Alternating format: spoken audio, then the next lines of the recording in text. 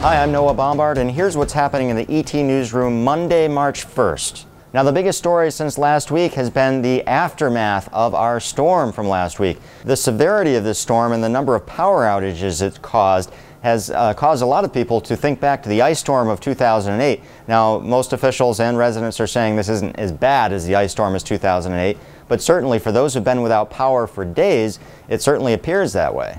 Now, we do have updates on the website this morning. As of 5 a.m. this morning, PSNH said there were about 41,000 people left, or 41,000 homes left without power. They anticipate that the majority of those 41,000 will have their power restored today. The remainder will be restored by midweek. Now, if you go online, we've actually had a number of stories this weekend that are very interesting to take a look at. Our own Bill Kirk actually did a video talking with one of the officials. The big question in a lot of people's minds, why is it taking so long? Well, we actually take a look at that. One of the things that they have to do in a lot of these cases, you have to consider the fact they've got to clear the trees first that have fallen down.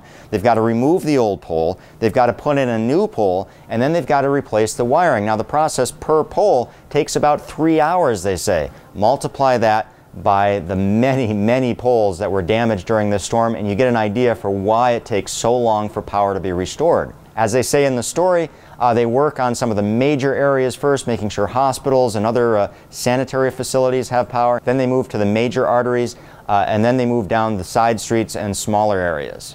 If you want to stay up to date on the progress, make sure to check out the website and our storm blog that we've been running with constant updates as to who has power, who doesn't, and what's happening. Now, if you have an interest in gaming in Massachusetts, you want to check online today. We've got a very interesting story about lobbyists who have been pushing for gaming. Now, this was a big issue a couple years ago. It fizzled out. It's coming back. Some interesting facts. In 2008, there were about $800,000 being pumped into the state to support the move toward allowing more gaming. 2009, last year, that number jumped to 2 million. Also, if you look at the number of firms that are lobbying to promote gaming in the state, went from 19 in 2006 to 36 in 2009. This is going to be a big issue in 2010. House Speaker Robert DeLeo says he'd like to see the legislature voting on a bill on this by spring.